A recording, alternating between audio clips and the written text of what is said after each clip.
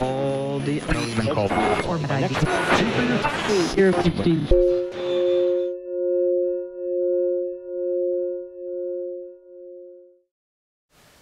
Today on ImprovLive 365 is the first in a series of episodes with painter, printmaker, and public artist Jane Goldman, whose work is in the permanent collection of the Bibliothèque Nationale in Paris, the Boston Museum of Fine Arts, the Fogg Museum, the Brooklyn Museum, and many other public and private collections. She's designed 3 public art installations for the Massachusetts Port Authority at Logan Airport. And she's taught at Rice University, the University of California, and Massachusetts College of Art, among others. She's also the co-founder of Mix-It Print Studio in Somerville, Massachusetts.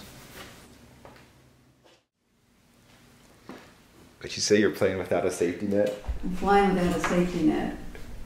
How is that? Having never done anything like a folding screen before, but that's when it gets fun. In printmaking, it's what we call a happy accident, when you get an effect you didn't expect, but it actually looks really good. When I first started as an artist, I'd conceive of what I wanted something to look like at the end and then try to make it.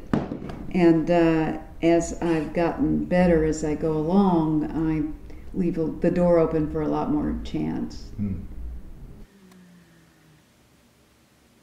You have to get not so precious about the end result and keep an open mind about how to react to something you make and then how to make it good from there.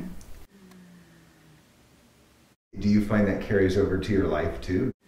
Well, you know, when you're raising a child, they don't give you a manual, so you have to improvise. That's one of the biggest improvisations of all. Yeah, right. And generally it's not what you thought it was going to be like in the beginning, but you know, there are a lot of happy accidents with that too.